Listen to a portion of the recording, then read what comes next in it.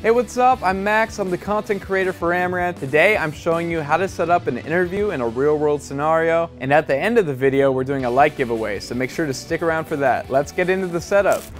Oh, hey.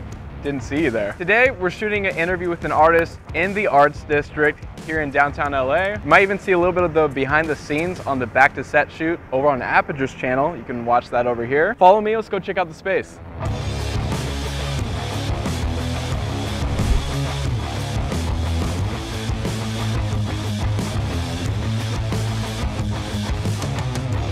So here we are in this beautiful loft upstairs from the main BTS shoot. There's a lot of natural light coming in through these windows, a lot of textures to play with. It's very like Fight Club-esque, I would say. We really like this angle over here. And we're rocking an EOSR for the interview shot. Have a couple Amaran lights. So let's see what it looks like. So here's the shot that I like. If you take a close look at this, it's pretty underexposed right now. But it is a beautiful angle, especially with that soft lighting hitting her through the window. But I think we can do a little bit better.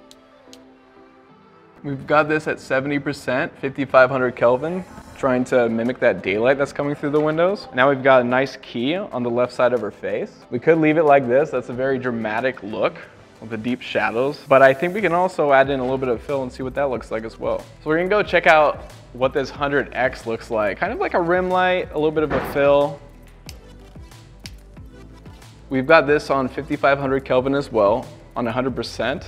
Now I've also got them linked up to Sidus, so while I'm previewing this, I can adjust everything on the fly. So there it is with the rim light off, and here it is with it on. And here it is with the rim light off. Now this is subjective on which one you like better. I like it with more of just the shadows on the side of her face. We ended up having to break for lunch because we were working on the back to set shoot. This is a perfect example of how things don't always go as you planned when you're making content. You gotta be ready to adapt. With that said, we came back at night and reset the shot for kind of a grungy night interview. First things first, we need a key light. We've got a 200X over there. We're going to control it with Sidus link. We can do it all wirelessly through your phone. We'll see what the key light looks like and go from there. Striking, which is another film term. I'll pop that up right there for the definition for you. Striking.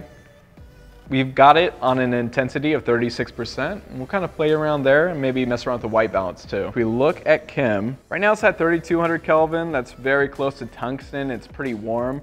We can go all the way up to 6500 Kelvin. Now remember, lighting, art, and your own style, it's all subjective. When we're shooting something in the evening like this, I like a warmer look. So I ended up going back to 3200 Kelvin, and don't forget, set your camera to a manual white balance as well, and make sure that your kelvins match between your lights and your camera. Next, we kicked off the work light we were using to set up the shot, and I want you to see exactly what difference each light makes. Here's just the key light with a Rembrandt style shadow. Next, we kicked on the edge light to help separate Kim from the background. Right after that, we kicked on the COB60 as a nice fill light to soften those shadows. This looks great just with the key light, a little bit of a fill, an edge light, but I'd love to add some color into the background as well. So we got a P60C pointed into that corner over there. These P60C panels are perfect for the job, but you might even be able to get away with one of those Aperture MCs. You have so many color options with these panels, and you can have a lot of fun with them. Before we get to the final test recording, let me show you exactly what each light does.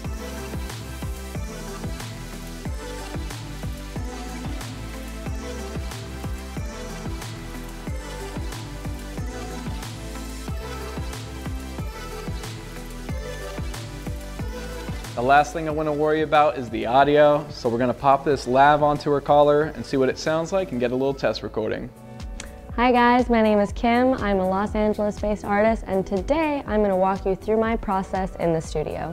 And that's a wrap. I hope you found this tutorial helpful. I would say that the key takeaways you should grasp are that a key light is your most primary source of light, your edge light helps cut you out from the background, and your fill light helps soften the shadows on the side of your face. A lot of this is subjective and there's room for your own creative expression. If you just want to use one key light and have dramatic shadows, go for it. This is an art form. Also, if you're watching this video and telling yourself, I can't afford these lights, just start with window light and go up from there. We'll even show you a tutorial of how to do that over on our TikTok, so make sure and follow that. And if you stuck around for the giveaway, we're putting the instructions on the screen right now. Make sure to like and subscribe because we're going to have another giveaway in the next video and you don't want to miss that. So I'll see you soon. Good luck and stay creative.